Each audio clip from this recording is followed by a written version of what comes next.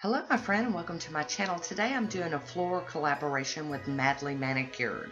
I've started off with Peeleze as my base coat from IMK, and here is a complete salon manicure polish called Cancer Moon. I've already got my base coat on and dry, and I'm going to go in with a coat of Cancer Moon, and it's just kind of like a tan with some glitter in it. You know, like gold glitter. I don't know. The gold glittering like really predominant, so, you know, but it's there. We're going to do a second coat. I love, love, love the brushes on these complete salon manicure polishes. They just make painting so easy. There we go. I'm going to top it with some Poshe top coat and get it to dry down. All nice and smooth. Because we're going to do some flowers today. My friend Rue from Madly Manicured got in touch with me and asked me if I'd like to do one, like a collab. I was like, oh yeah. So I'll be using this Beauty Big Bang plate number 10 and the Born Pretty Green polish. It's just not named or numbered or anything, and a ton of those AliExpress stampers and my clear jelly scraper. Love, love, love these plates, you guys know. So I'm picking this image up and putting it on all of those stampers. I did 5 of them, and we're going to use Bumpy Road Ahead and Hate to Burst Your Bubble, as well as OPI Pops and Pop Star, as well as Days of Pop and Pink Bubbly to fill this in. I'm just going to do different colored flowers on each of the decals that I'm making. I'm just, you know, mixing and matching and, you know, just willy-nilly on it. I just decided today I just needed to do some reverse stamping, and I'd had a request a while back from a friend that wanted me to use these polishes and some reverse stamping, but she wants me to use a different plate, so I'm gonna still leave that on my request page. But I really did like the idea of using these from the Pop Culture collection to fill in this decal. I just figured that would be, the colors would be just perfect for it. All these different flowers. All of these polishes that I'm using to fill in these are polishes that Miss Debbie sent me for Christmas, except for the yellow. That was the only one she said she couldn't find. So I did go out and hunt that rascal down and bought it, and I'm so happy I did. Flipping it over to make sure that it's doing good. I filled it in good enough. Look how pretty that yellow is. Now these were those polishes that were kind of funky textured, and y'all remember I like funky, so I was really pleased with them. I was kind of concerned that these might be too thick for decals, but they turned out to do just fine. And I am just going to show y'all me making one decal. I did them all the same way. I didn't want this video to be forever long. So I will have a link for Drew's channel down below, Madly Manicured, and I would love and appreciate it if you would go check out her video.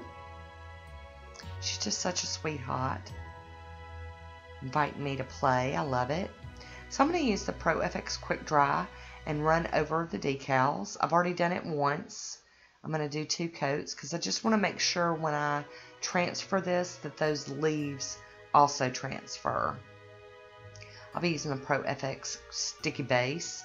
I'm going to do 1 nail at a time, and I plop it on. I kind of blow on it for a second or two, and then I start putting on my decal. My decal. I just want it to kind of stick. I wasn't expecting it to stick perfectly. These are starting to get just a little crunchy. So I'm going to try to go in with the cuticle tool and break some of this up. The crunchiness of this is of this decal is making this technique a little difficult. So this is the only nail that I actually do this on. You will see me give up here in just a little bit, and I will be breaking out my little scissors. It's just, I guess in the time that it took me to make 5 decals and fill them in, and do the top coat and everything, I think it was just a little too long sitting. I do prefer more flexible reverse stamping decals, but you know, you gotta work with what you get. So I did break out my little scissors. Oh, you will see me do that here in a moment on another nail. But now I'm going to go in with my acetone and my cleanup brush and just start trying to clean up just a little bit. Actually, just a lot. Get all that excess hanging off of it. Now on the ends, I like to do the tap method. Tap, tap, tap. Tap, tap. Right along the edge of my nail. And back to some more cleaning. So there we go. Starting to look pretty good though. I do really, really like floral prints, so I was pretty excited about the theme for this collaboration. As you can see, I'm doing some tap, tap, tapping. Tap, tap. I've still got a piece down here that's wanting to stick. So I'm trying to get up under that nail a little bit. Get that thing to act right. Looking pretty good. Do just a little bit more. Now, Drew does a lot of freehand, like, you know, using toothpicks and brushes and things like that. So, I'm interested to see what her manicure ends up, you know, being. I'm excited. So I'm going to top this with some Poshe top coat before I move on.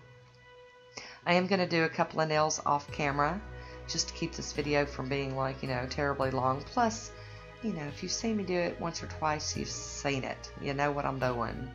I'm doing the same on all of them. Hi Woody, how you doing? Nice of you to visit. So there we go. First one done. And here we go. We're going to apply the Pro FX Sticky Base to the pinky nail, and I'm going to apply with the stamper that decal that I have made. Using my fingers, I'm just going around and trying to push it down, mush it down, make it stick to that nail. Sorry. And now I'm going to break out my little pinchy scissors and trim as much as I can off. I'm not real graceful with this on camera. I'll be honest, I'm not graceful with it, period. But,